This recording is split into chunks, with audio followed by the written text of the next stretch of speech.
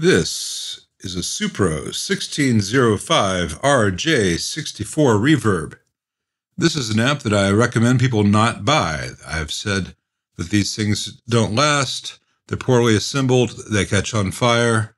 Very nice man, owns this amp. It caught on fire. He left it on, didn't play anything, he just left it on like a day or two and it caught on fire, started smoking, he said. Now, in general, I don't work on these. And it's possible that this is a warranty thing. It's a fairly new amp. We're going to find out if it's a warranty repair or not. But since he's brought me 10 vintage 60s Fenders to work on, I said, you know, I'll bend my own rules. I'll take a look at this, see if it's something simple or if I can help you with the warranty documentation and all that fun stuff. So let's just take a look and see what's going on. Let me remove the 9 screws to hold this rear panel in place.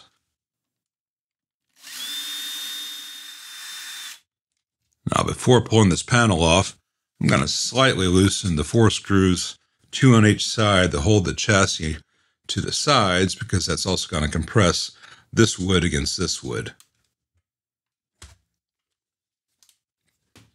All right, let's take this off and see what we see. Well, there's your trouble. That cap is trying to explode. You can see that top of it's all domed and not flat. It should look like a small version of its big brother there with a nice flat top. You can see the same flat tops on the others, but this one is vented. That cap is toast. You can see here a lack of a toothed washer on this input jack, and it is not a switchcraft. It's a generic jack, and all the speaker jacks are the same way. These like to go loose in the current Supros. And while these sockets very closely resemble Belton Michael X, they have this weird plasticky, grainy texture. These are not Belton Michael X. These are some kind of copycat. I don't know what material that's made of. I don't know how long that's going to last. Kind of discolored on this side compared to this side. I don't think it's heat related. I think it's just crappy plastic.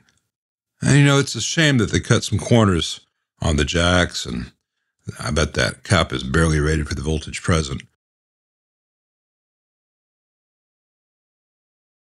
These are Rubicon caps, so not bad caps at all. And the PCB is, I would say, medium quality. It's not the thickest, it's not the best laid out, but I don't see any glaring mistakes, and it's certainly better quality than what Fender and Marshall have been using. You know, the assembly is clean.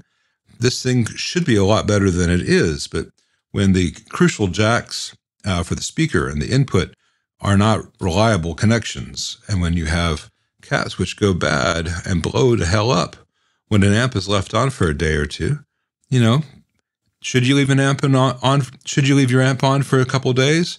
No, it's because you'll have a high utility bill for no reason, but the amp should survive it just fine. I typically leave big amps that I've restored on for 12 to 24 hours just to make sure that they're not going to have a problem like this. Before an amp goes back out, I torture test it. But just leaving a brand new amp powered on for a day or two should not be a torture test. Now, I've got to pull this chassis out so I can see what condition the output tube there is in, and whether the output tube failed and took out this cap, or this cap failed, took out the output tube, or if the tube's fine, you know. So I'm not quite done with my diagnostic, but that's a pretty easy one to find there. The output tube is this Thsinde, what they're calling a 6v6 GT. I don't know if it's any good or not. What's really weird is the getter is here as opposed to up top. So it's got like a halo getter down here on the side. That's unusual. I don't see any flex on the inside or any discoloration. The tube may be fine. One oddity, this appears to be a cathode biased amp. Pin 8 here, the cathode, is tied to the positive side of this diode, which goes to ground and then goes to this cap. And I've got some resistance there, about 500 ohms, but I don't see a 500 ohm resistor that's suitable to be across that diode, across that, in parallel with that cap. It might be elsewhere on the board. Might be on the other side of the board. I don't know, but I would expect to see a 2 watt to 5 watt resistor for the cathode there, and I just don't see it anywhere in here. I've looked.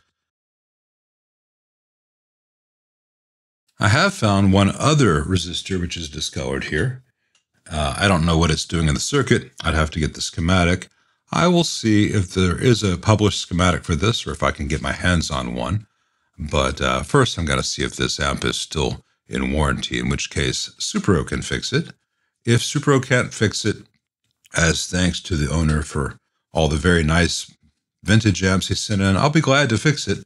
I just don't want to charge him for anything here if it's a warranty thing. But if it's a warranty thing and he can get this fixed under warranty, then he should sell it or just send it back to them, because this thing is just not reliable with its current design. And sorry, that's just the way of the world. I don't make physics, I just enforce it. I'm kidding. Physics is self-enforcing. As always, thanks for watching.